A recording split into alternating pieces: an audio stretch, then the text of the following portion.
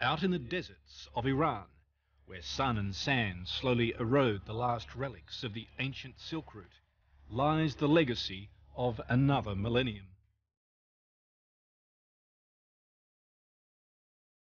We've been invited to a place that for generations was a sacred, secret location. Hidden away behind the scorched mountains lies Chak, holy shrine of the Zoroastrians, religion of the ancient kings of Persia.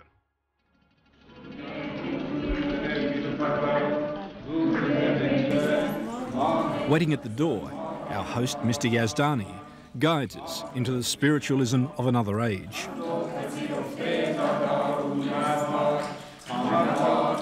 در حالی که یعنی ما اصلا ما آتش بزرگ را خورشید میدونیم.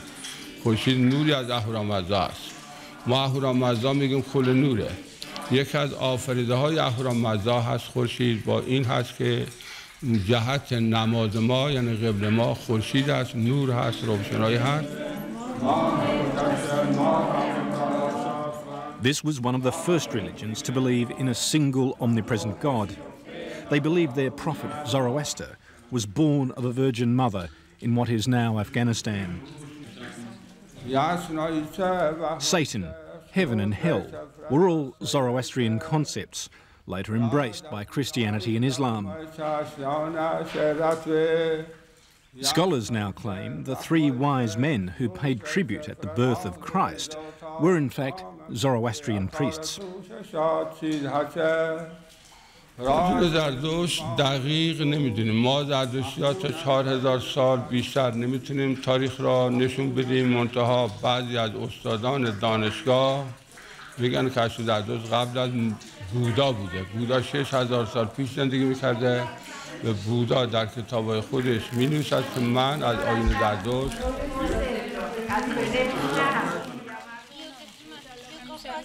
Outside on the ramparts, it's easy to see why they came here, a location that is both scenic and strategic.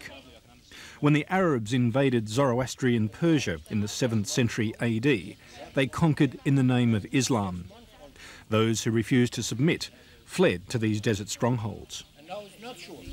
اینها فرار کردن از پارس، از تیسفون که پایتخت ساسانی بوده. دختران شایع‌گرد فرار کردن. یکیشون میرسه به اینجا که میرسه در حین فرار میره جلوش کوه هست. پشت سرش هم لشکر دشمن آمده هستن که دستگیرش کنن. میگه یا پروردگارا مرا نجات بده. اینجا کوه دم باز میکنه، میره داخل کوه و از داخل کوه که میره این چشمه آب و این قطره های آب از اونجا پدیدار میشه. یعنی کوه هم از حال تو به گریه در میاد. عقیده ما زردشتیان اینطور است. Permitted by Iran's ruling mullahs to wear their traditionally bright colours, they stand reassured by their three basic tenets.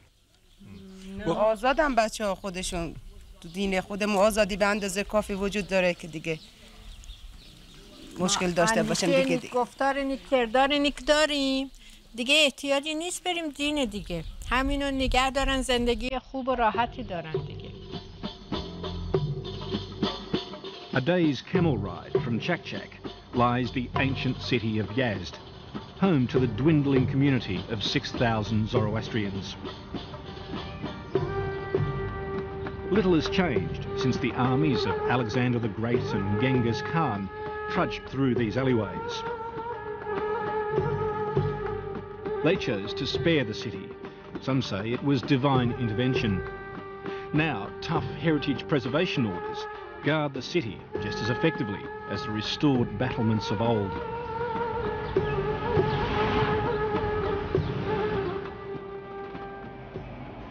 We find community leader Mr. Yazdani amid the circuitry of his electronics repair shop.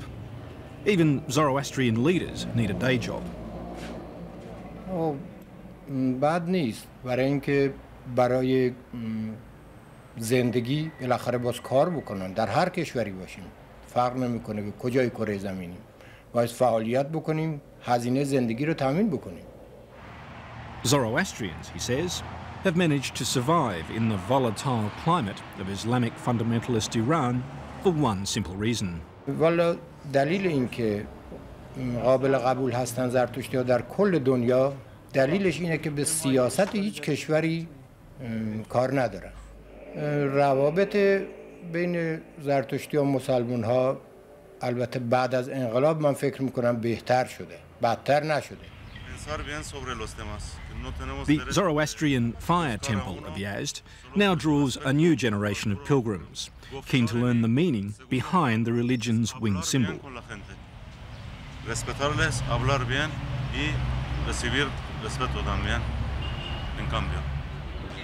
Iranian authorities regard Zoroastrianism as part of Islam's heritage and welcome these Spanish tourists with their desperately needed dollars. The big draw card here is the temple's eternal flame, reputed to have been burning for 1,200 years.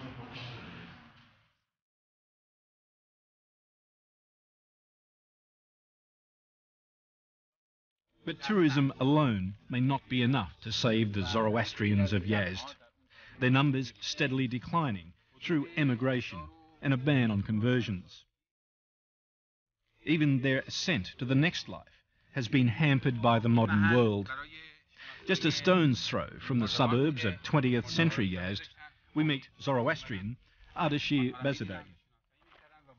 تعداد کشته شدگانی که اینجا می آوردن و دفن می‌کردن که کاملا مشخص نیست، ولی بایستی متجاوز از صدها هزار نفر باشه. This is the Tower of Silence. Until the early 1960s, the final resting place for the Zoroastrian dead. مردگان را اینجا می‌ذاشتن تا گوشت اونها توسط این کرکس‌ها خورده بشه و آفتاب و گرما هم میکروب‌ها را از بین ببره. اونچه که باقی میموند استخوان بود و استخوان هم که پاک بود و اون را در اون چاه دفن می‌کردن. This age-old ritual was stopped by health authorities, who feared disease would spread to the encroaching suburbs.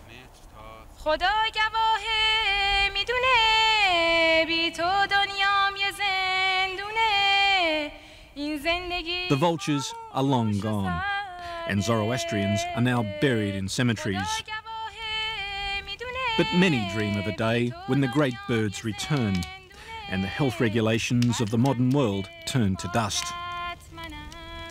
A day when the faithful can once again ascend the Tower of Silence to heaven. And if the meek do inherit the earth, perhaps many of them will be the followers of this ancient yet gentle faith. قصه تلخ جدایی رو دیگه دل میدونه